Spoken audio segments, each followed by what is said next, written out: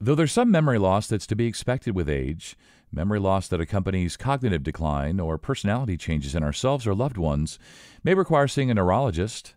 And joining me today to tell us more about the field of neurology and how she helps patients who are suffering from memory loss is Dr. Tommassina Papa-Rugino. She's a neurologist with Franciscan Health. This is the Franciscan Health DocPod.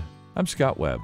Doctor, thanks so much for your time today. We're going to talk about memory loss and everything sort of involved with that and how you help folks. But before we get there, tell us a little bit about the specialty of neurology. Well, neurology is a specialty that takes care of the nervous system, and that involves the brain as well as the peripheral nervous system, like muscles and nerves. And we deal for diseases of both, whether it's something like seizures, multiple sclerosis, that involves the brain or memory loss, for example, or things that involves the peripheral nervous system, such as muscle disorders, peripheral neuropathy.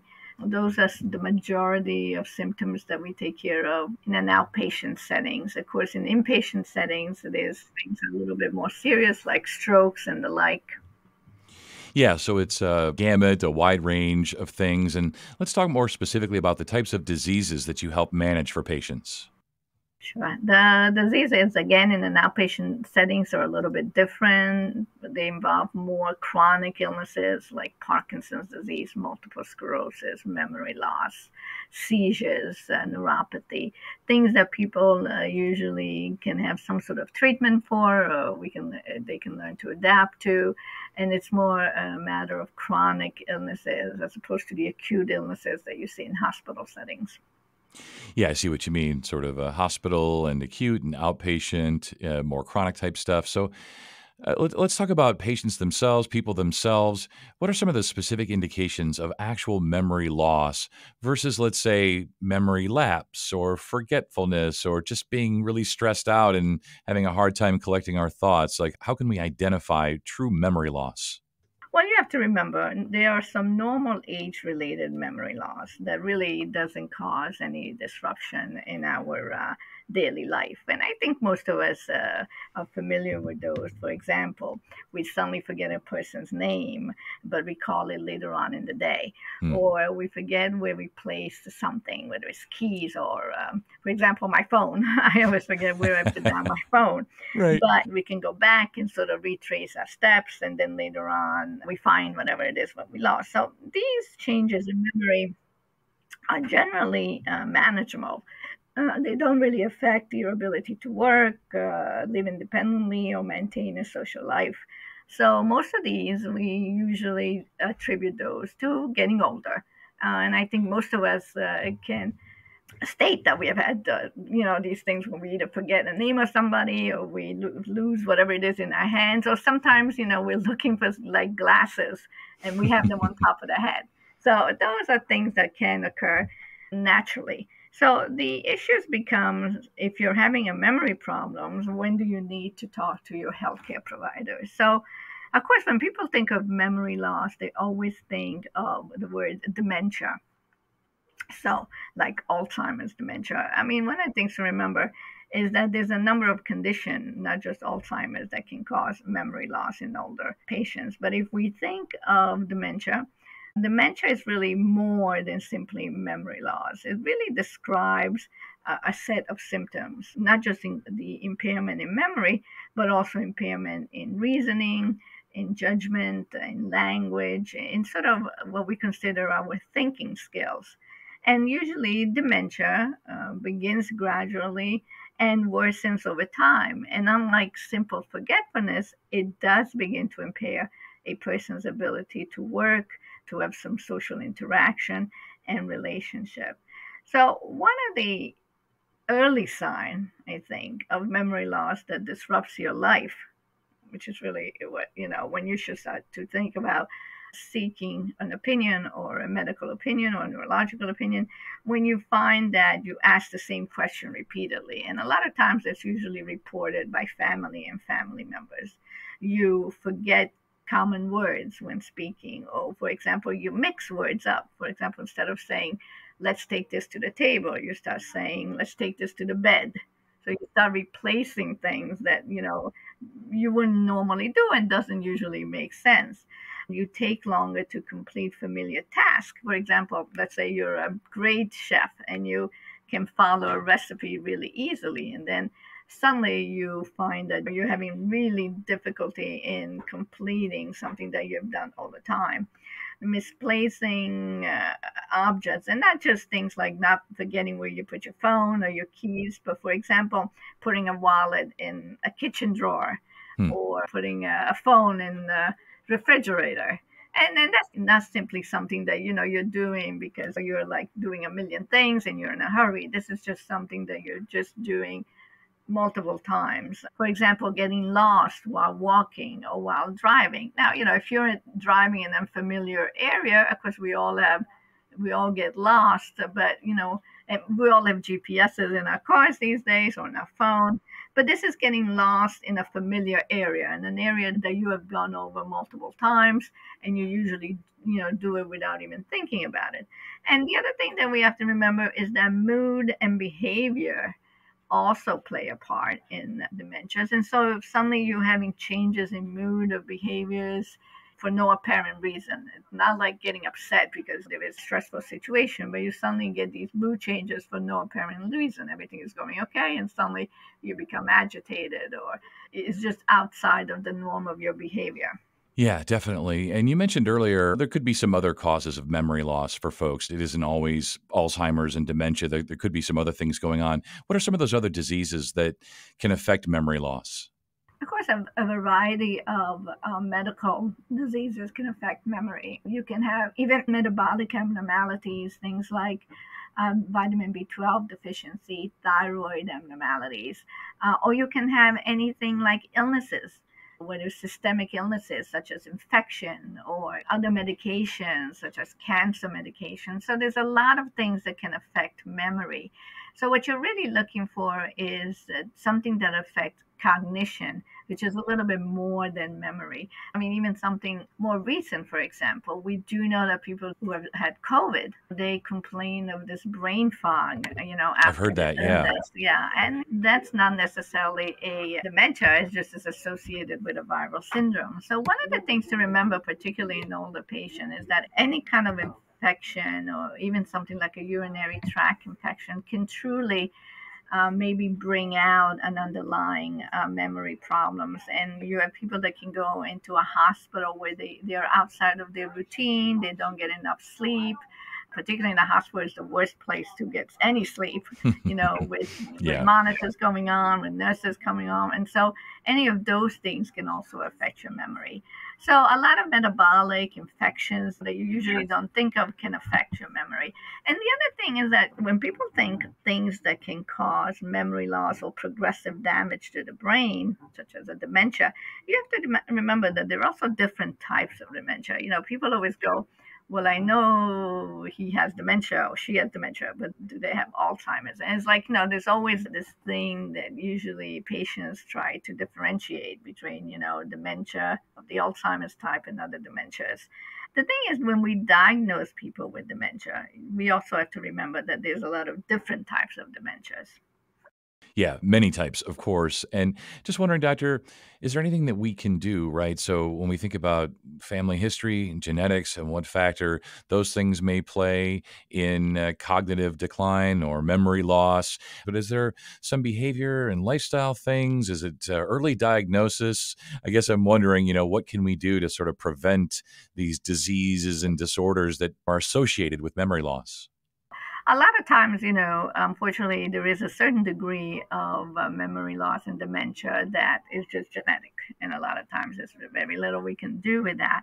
But of course, we always try to make the point that, a healthy lifestyle is a healthy brain, just like we do for physical ailments, in other words, exercise, eating properly. They did studies years ago in reference to many supplements, and there weren't that many supplements that seemed to make that much of a change as far as the memory or dementia was concerned, except for one thing that was really very important, and that is social interaction. Now, if you're not a people person, it becomes a little bit more Yeah, if you're an problematic. So, introvert and you're just not yeah, a people person, right? yeah, exactly. But we found, even if you think about the entire time of COVID, when we were telling people to stay away from other people, to isolate themselves, we didn't just see a steep decline in children, but we also saw a steep decline in memory in older patients, because human beings are social beings, are social animals. And one of the things is that if you're introverted, if you stay home and watch TV all day long, the TV is not talking to you. If it is, it's a different problem. But usually that's not a social interaction. So being with other people, talking about recent events, talking about things that we usually do in social interactions is very important. Now, there are some supplements which are not going to be harmful. People take a lot of vitamin B, they take a lot of vitamin C, but vitamin D as well. But, none of those, unless you have really a deficiency, none of those have really been proven to help memory. What has been shown, again, besides social interaction, is things like games, puzzles, anything that keeps your brain working. Yeah, it keeps it And sharp. that's, Yeah. yeah, and that's why we object so much to people just watching TV, because that is just not, doesn't keep your brain sharp, particularly if you watch the same thing over and over again. And being with people is something that's very important. Yeah, it is for sure. And maybe this is just anecdotal, but it feels like in all the podcasts I've done about memory and memory loss that often it's not the actual person, would-be patient, who recognizes or realizes that sort of forgetfulness and absent-mindedness has turned into something more substantial. It's usually the folks around them, their family and friends and loved ones. So, what advice do you have for those folks as they begin to recognize and acknowledge, oh, mom, oh, dad, grandma, grandpa, they seem to be struggling and forgetting things and putting their wallets in the fridge and all of that type of stuff? What advice do you have for them as they begin to sort of figure out what to do and how to deal with this? Yeah, one of the major issues is that whenever we see families that come in, and a lot of time we see children who bring one parent because something has happened to the other parent. And a lot of times, as we get older, of course, if we're married or if we're with someone, that always, seems to sort of balance itself out. One spouse may sort of make up for some deficits that may be in the other spouse. And then suddenly something happens, and then either mom and dad suddenly have to take over whatever the other spouse was doing. And then suddenly it becomes a crisis because you see dad or mom is not able to pay bills anymore, or they get into a car accident if they hadn't been driving for a while, or they suddenly come to your house in the middle of winter dressed like it's the middle of summer. And then you bring them to the doctor, and then you want something done, and there's very little that we can do even at that point. So one of the things that I always talk with family is that you need to be prepared for what if in the future. Yeah. Sort of What have a plan, right?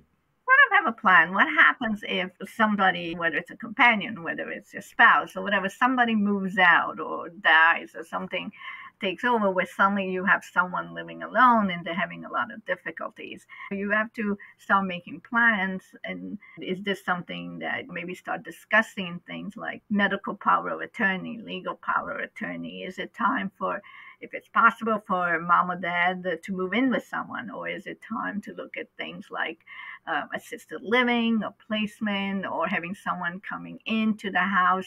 And as our population ages, we're going to see that happening more and more. And a lot of times children may just not be able to do that, because you have that generation now that has to take care of parents at the same time that they may be taking care of children. And so they suddenly become the caregiver. And of course, there's a lot of stress on caregivers. So that's also something to keep an eye on, that just one person might not be able to take care of mom or dad by themselves, simply because they may have other responsibility. So my feeling is, have some sort of plan for the future and start thinking about some sort of plan for the future. And that's something that we all will have to do, as we get older. We'll have to start thinking, is there something that can be done with the family that you have available? Or if the family is not available, is there other plans you can make? Because a lot of time, and particularly when you look at our population, you have parents that may live in one area and then they may have, yes, 4 or 5 children, but they all live different areas. And suddenly, if something happens to one of your parents, then something you decide, well, what are we going to do with mom and dad who's living alone? It may not be possible for you to visit them often. It may not be possible for you to have someone with them often. So, this is why I always say the family needs to sit down at some point when everybody is doing well and say, what are our plans if something were to happen? And this is for something that is more of a progressive illness, not something that's just a transient problem because, you suddenly found out that you had a vitamin deficiency or you're hypothyroid or there's something going on. This is something that just needs to be planned for long-term care. And so the things that I always stress is at least have some plans or some ideas going on, because when that moment comes, when you usually end up seeing a doctor, it's either an emergency or it's something that has acutely happened, and then that causes a lot more disruption than Yeah. if you had some sort of plans in place. Sure. Take us through when you have a conversation with someone so that this is not some sort of acute, as you say, transient thing, that this is a long-term decline, whether it's, Alzheimer's and dementia, whatever it might be. But while somebody's still there, right? While they're mostly still there, but that they're going to continue to decline. Take us through that. I'm sure it's a lot of compassion and sensitivity, but take us through that conversation that you have with them as you try to explain what's going to happen to them. So a lot of times we start saying to patients, when did these memory problems begin? Were they recent memory problems? We try to eliminate anything that may cause a change in memory, like as I mentioned before, either metabolic or even something like alcohol, for example, or even sleep apnea can do that. Also, accidents, injuries. And then we begin to look at some of the medications. A lot of times people are on a lot of medication that actually be making their memory worse. And some of the things that we've heard a lot in the news about, of course, is like chronic use of Benadryl, some of the urinary medication. I mean, these can all worsen your memory. So we begin to taper those off, and then a lot of people, we do MRIs, we do all that blood work. But one of the most important things that we can do is actually what's called a neuropsychological evaluation. A neuropsychological evaluation is just a little bit longer of an exam. It's usually done by a neuropsychologist. And it usually kind of tells us it's this memory loss that we're seeing that is beginning to interfere with their activities of daily living. Where in this phase are we? Are we in a mild phase? Are we in a moderate phase? Where exactly are we? And then what we try to explain, there's a lot of support out there, both from the Alzheimer's Association, from the Caregiver Association, that can sort of lead into, again, if there's some legal issues that you have to take care of, we start discussing some of those. Unfortunately, one of the issues with an older population we also have to address, more importantly, is driving. Yeah. We always hear those terrible stories of someone, who hit a building or hit something, because sometimes it's always an older person. And so we start asking those questions. I mean, how comfortable are we with your driving? Let's try to drive only in familiar places. Let's try not to drive at nighttime, not to drive in long distances. I mean, one of the things, as I said, is we don't want to take driving away, because that, again, eliminates all the social interactions that I just talked about. But it's something that the family does have to keep an eye on. So we start saying there are organizations that you can do workshops at. There are some support groups that we can go to. But I do try to emphasize that this is a slow process. But again, to make some sort of plans. And then when we do decide that this is early on, there are some medicines that we have available. But one of the things to remember is that none of the medicines that we have available really cure this in any way. Yeah. They just Slows it down or just sort of Yeah, manages it, right? it sort of manages a little bit. I mean, if there's some behavior issues that we have, we can also manage those. But these are all managing and slowing down medications. I mean, most of the medicines that we have had have been oral medication, which sort of changed the chemistry in the brain a little bit. Some of the newer medications are some of the infusion medication, which sort of tries to deal at the amyloid or the protein in the brain that we think leads to Alzheimer's. But again, we have to prove that this dementia is Alzheimer's. And again, try to get the family involved as much as possible, because at the end or at any time, it's going to end up being a family decision. It's just not going to be a decision just involving the patients, because it may come a time when the patients does need some placement. And none of us likes to leave our homes or moving to different places or to assisted living. So this is something that we try to saying this may come to a point, but let's see what we can do to sort of slow this process as much as we can. For sure. Yeah, and just help their quality of life today for as long as possible, working with family, friends, loved ones. Doctor, I appreciate your compassion, your expertise today. I know that these are conversations that could be much longer. We just sort of scratched the surface a bit today, but really helpful. A lot of information. My mind's going to be kind of churning over things as I go through my day today, having had this great conversation with you. So thank you so much, and you stay well. Thank you so much for having me. And learn more about memory loss at franciscanhealth.org and search neurology. And if you found this podcast helpful, please share it on your social channels and be sure to check out the full podcast library for additional topics of interest. This is the Franciscan Health DocPod. I'm Scott Webb. Stay well, and we'll talk again next time.